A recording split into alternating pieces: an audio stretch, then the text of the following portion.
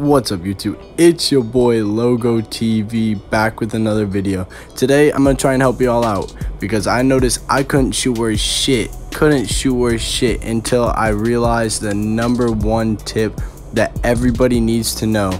And you're gonna be like, oh damn, that was kind of simple, but like this in 5 seconds or this is gonna happen to you, bruh. Like this in 5 seconds or this is gonna happen to you. How is that not a green, bro?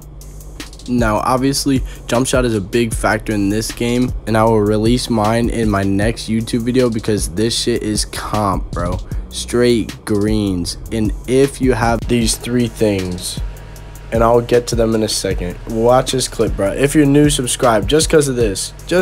Hold on, bro. Come on. Hold on. We hit those, though. Look at it. Dry stamina, green. You have to have floor general. If you play guard, you have to have floor general so everybody around you can shoot. And if you're a nice guard, you'll use floor general and dimer.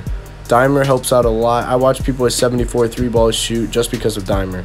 And there's more. Don't be afraid to use the meter, bro, because slightly earlies happens at the beginning of the meter and the end. So you have to have meter to see exactly how off you are until you get your jump shot down.